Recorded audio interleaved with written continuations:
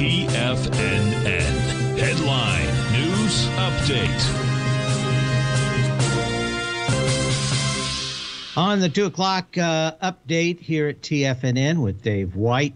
We're off about 0.9% on the S&P 500, although we were down a little bit more. There's some kind words from, I can't even remember the Fed guy now. And let's see, what's his name? Yeah, I'll think of it again. It's going to be loud. They're putting new windows in the White House here today, and no way of stopping them.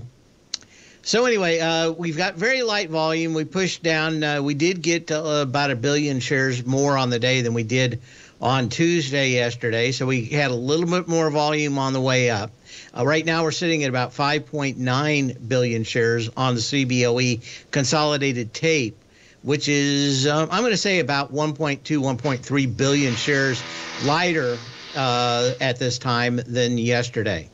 So we've got a little bit of that going on, pushed down with light volume. I'm thinking that we do have probably a good 2 days, maybe later today, maybe into tomorrow.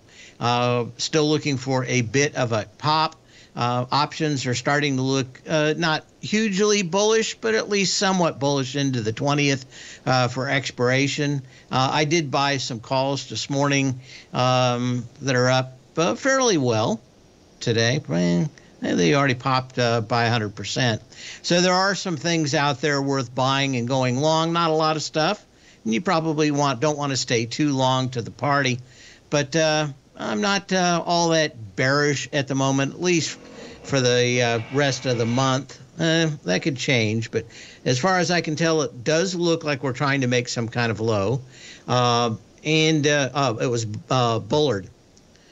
Came out with, I'm going to say, some dovish comments on how much more they really need to do for raising rates, and we saw a nice little pop there. We continue to see heavy shorting, as I said, on a lighter volume today. We'll be back with the show in just a few minutes.